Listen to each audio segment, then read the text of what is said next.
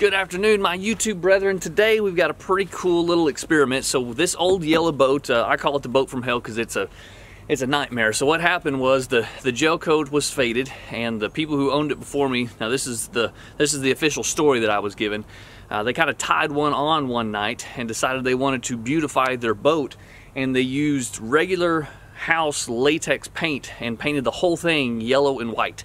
And so the gel coat was gone, but underneath was the flake and then the red color, and so they tried to cover all that with latex paint. So as you can imagine, that didn't hold up very well, and it looks terrible now. So we have a job to get all that off before we start to mess with the actual gel coat on the boat, well, the lack of gel coat on the boat. And we're going to sand all that through, get all the metal flake out of there, and eventually we're going to respray the whole thing. So it's a big job, but the first step is deciding how we want to remove this paint. Now, I've tried just a power washer on some areas, and I think it would work, but it would take some time and probably most of an afternoon to get all of it off. And instead of that, I think I'm just going to use a paint stripper. Now, I've got three that I'm going to try today. You've got regular paint stripper. I've got the citrus paint stripper, which is supposed to be more safe, and then I've got the citrus spray, which I think is about the same thing, but I want to see how it holds up versus the regular stuff. But anyway, so if you have a boat for some reason and you're trying to get something off with paint stripper, if you have gel coat left on the boat, if your boat's not that old, if it hasn't been faded, if the gel coat hasn't kind of been eaten away and it's still there and you need to get something off and you're using paint stripper, do not use regular premium paint stripper. So it has the methyl, and I believe they call that, let me see, they call that NMP, or methylene is what they call that. So if it has methylene in it or this EMP, don't put it on your boat with gel coat because it will eat through that. Now, this citrus stuff is not supposed to eat through it at all. So if you had a boat, it's got gel coat on it, there's something on there you want to remove, you can use this from what I've understood, but you cannot use the real stuff, because it will flat eat through the gel coat. So you don't want to damage the stuff that's under whatever it is you're trying to get off. So anyway, I don't have to worry about that on this boat because there's nothing left under there, and we're going to sand it down to bare fiberglass anyway. So I'm not too concerned. What I want to see is which one works the best. So what I'm going to do is I've got three areas taped off, and I'm just going to paint them on. And the last one I'll spray on because it's in that spray can.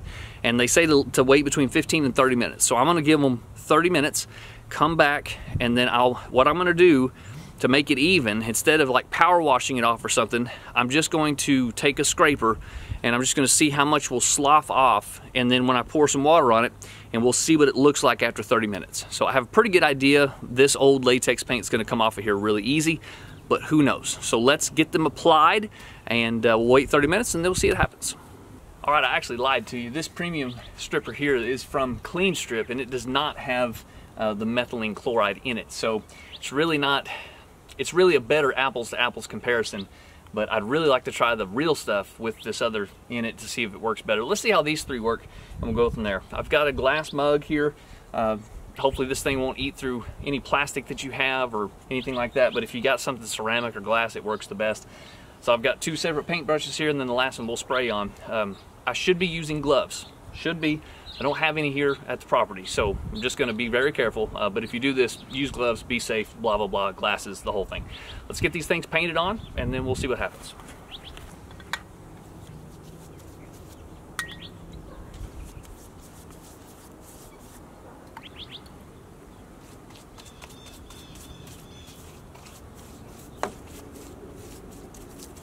All right, I got my cup washed out, put the citrus strip in there.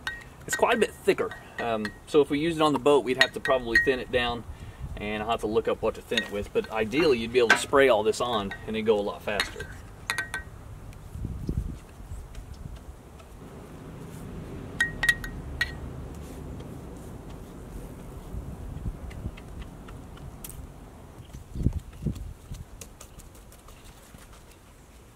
Okay, it's kind of cool. You can already see the clean strip here working on this white part down here. Not on the yellow yet. But that's interesting. So it's already doing its stuff. Let's see what the spray can says to do. It says to shake for 2 minutes vigorously.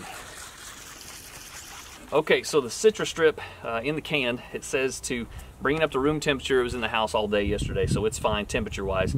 And then to shake for 2 minutes. So I'll shake the bejesus out of it, and then we'll spray it. Wait 30 minutes, we'll see what happens.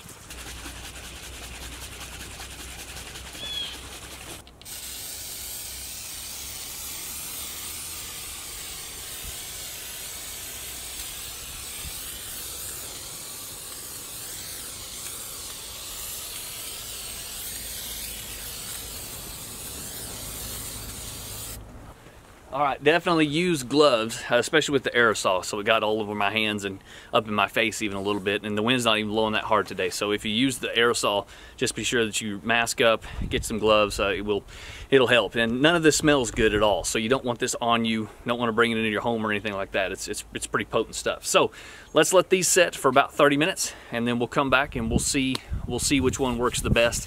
And then maybe we'll talk a little bit about price, because they're about the same, but the aerosol would be, of course, more expensive. So anyway, let's see what happens in about 30 minutes.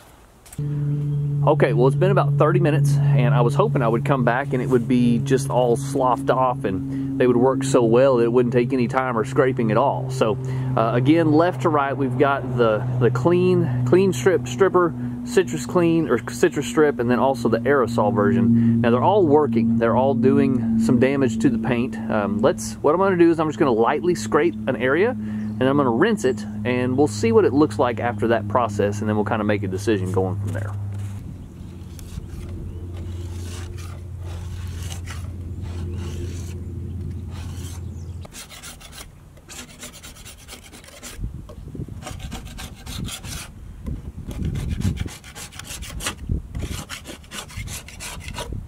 Now on to the citrus.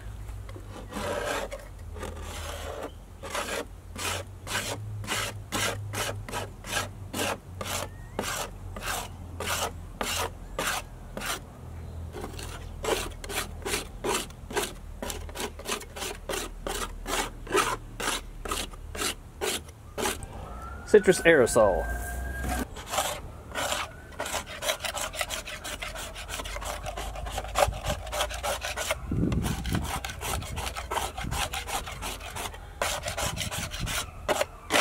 All right, here's some quick results. The Clean Strip Premium Stripper did probably the best, I would say. It got all the way down to the original, the red underneath, and then the white part down here, it stripped completely, so it's all sloughed off there. So that part did really good. The yellow has been, it's kind of a booger. It doesn't come off very well at all. So I don't know if there's multiple coats of the yellow or what, but it's been tough. So the Citrus Clean did pretty good also. You can see a lot more red coming through on that bottom part, and then up here is pretty good. I think with a better scraper, I could do pretty good. Unfortunately, what I got is a really thin, kind of flimsy scraper, so it was good that it was all the same, but not what I would use to actually strip this thing off. And then the aerosol, kind of like I assumed, did the worst, and so I won't be buying it. It's actually the most expensive. And so we'll talk about that here in just a second. So I think what I'm going to do is I'm going to take that stuff right there, and I'm going to thin it down and spray the whole boat with it, or I'm going to use what I can of this and just paint it on like I did.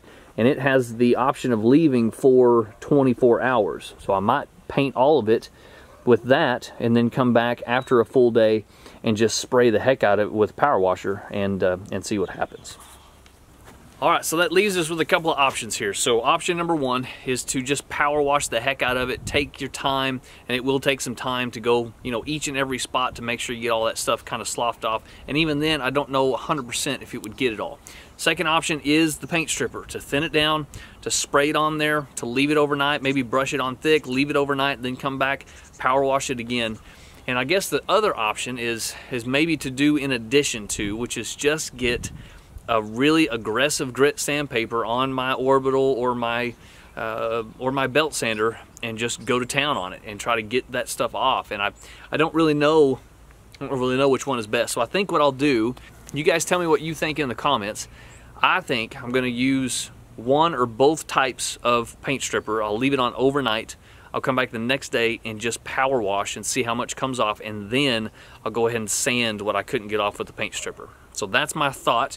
I also would like to try a real paint stripper that has the methylene in it that these don't, and I wonder if it would work better for this particular application. So I didn't expect this paint to be difficult for the paint strippers to eat through at all. I figured it was going to be pretty easy for them, but they all kind of struggled.